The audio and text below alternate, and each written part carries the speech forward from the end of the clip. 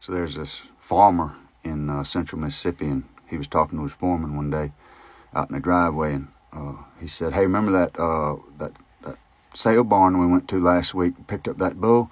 They're going to bring him by today."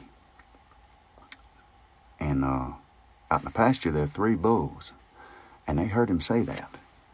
And the first one, who was the biggest, been there the longest, 3 or 4 years, he said, "Now, I don't know about y'all, but I ain't sharing with nobody.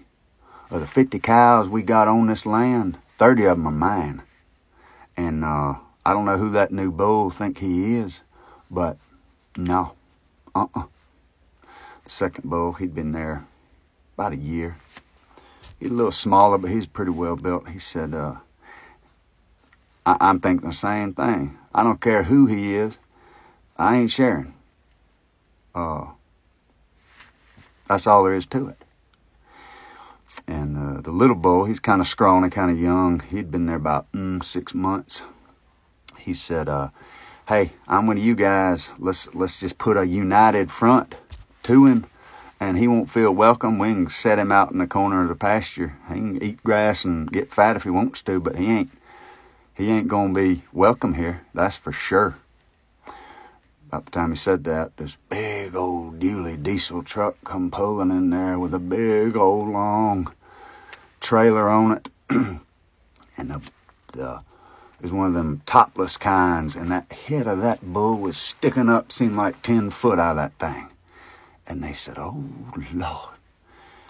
And he was going, "Arr, arr." He was huge, big old ring in his nose. That thing came to a stop. Air brakes cut off of it. They come backing him out of there. Whoa! He about tore the thing out, just stepping off of there.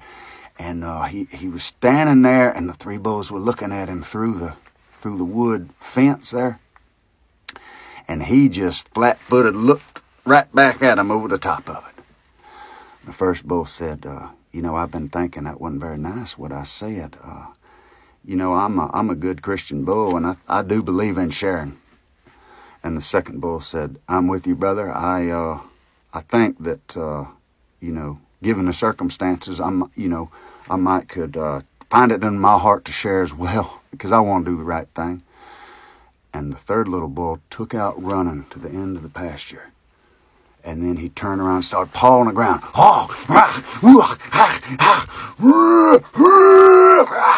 And he started charging and kicking up a dust. The big fella said, "What are you doing?" He said, "I just want to make sure he knows that I'm a bull."